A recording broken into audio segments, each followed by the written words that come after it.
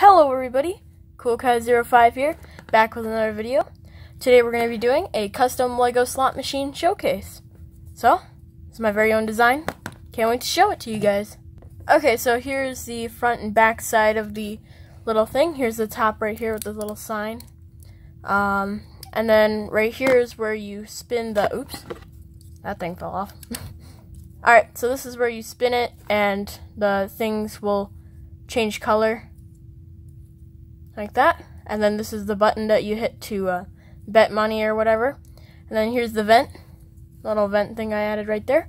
And then here's the bottom where all the coins or whatever goes. And yeah, so that's my first design. I will get on with the second one. So all you really have to do is to switch these two parts.